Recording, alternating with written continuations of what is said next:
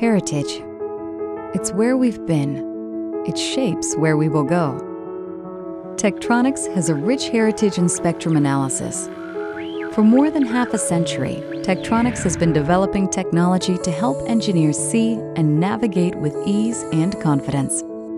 In 1964, with the world racing towards space, Tektronix made its debut into spectrum analysis, adding a spectrum analyzer plug-in module to the TEK 530-540 oscilloscope developed for NASA. Then, in the late 80s, Tektronix created one of the first real-time digital spectrum analyzers, developing a custom integrated circuit containing a bank of 1,024 finite impulse response filters in parallel. That innovation led to the next innovation.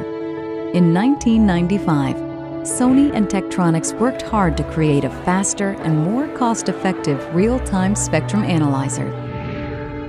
At the turn of the century, Tektronix added revolutionary DPX digital phosphor spectrum display technology to significantly improve real-time spectrum viewing. Today's real-time spectrum analyzers are powered by SignalVu software.